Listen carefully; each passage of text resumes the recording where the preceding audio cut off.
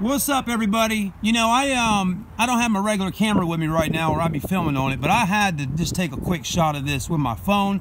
That's a 2010 Ford Explorer Sport Trac. But what's really unique about it is I've never seen a Sport Trac look so sporty. I mean, look at that thing. Bright red.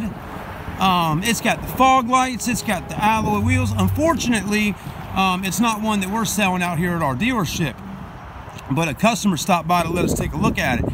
My God, it is good looking. I mean, it really is. Ford, you know, I wish they would have kept the Sport Trac around and kept on making them. I mean, just a very unique vehicle.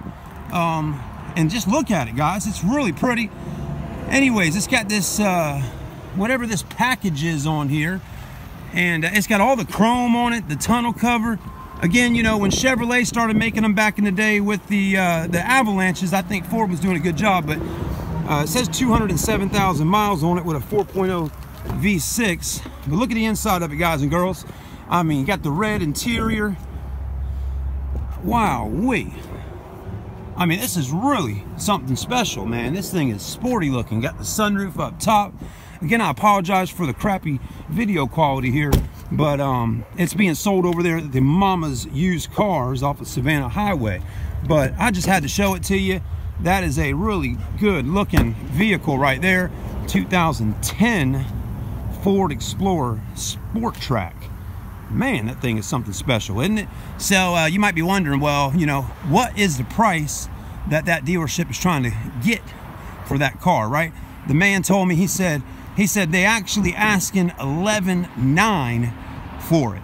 And he said he got them down to $8,500 cash. Man, $11,900 seems like a lot of money for a 2010 with over 200,000 miles on it, but maybe not. You know, maybe that's something really special there. I don't know. I'd have to go look it up online and see what the Kelley Blue Book is on it. But I think if he's got them down to $8,500, he might got himself a deal. Anyways, guys, let me know what you think. Have you ever owned one of these before? Do you think Ford should keep around the Sport Tracs or maybe come out with a Sport Trac again one day?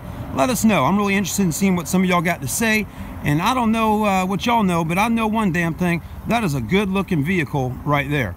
All right, everybody, we'll see you soon. Thanks for watching. Again, just a quick short clip here on Charleston Car Videos today at the car store.